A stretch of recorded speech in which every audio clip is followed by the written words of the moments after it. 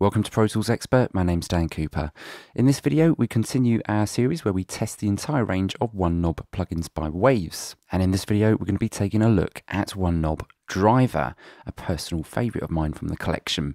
And we've got the dial set round about here. We get very light source of distortion through to something that sounds quite a bit more gritty. As you'll hear in the example later, the tone changes here as well, which is quite interesting, through to full-on overdrive distortion. Very exciting. You can hear some hiss there as well. So let's try this on an electronic drum kit. Let's try it on a synth bass. Let's try it on some synths as well, and some vocals.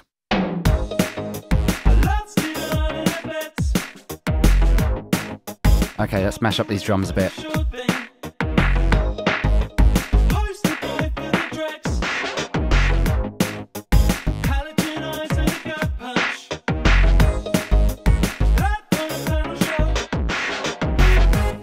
Lots of fun, must say. If you want to just sort of get an overall sort of character for the drums, set it and forget it. But if you want something a little bit more interesting, do some automation, that will work quite nicely with this. Let's have a go with this on the synth bass.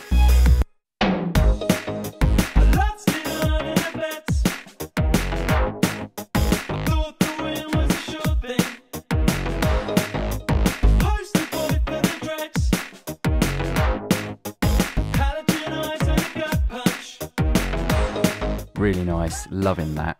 Now let's put it on the mix bus of the synths.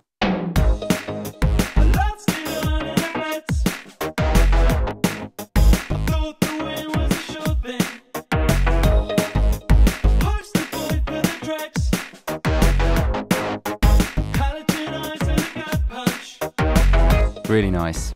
Now let's see if we can add a bit of interest to some of these vocals.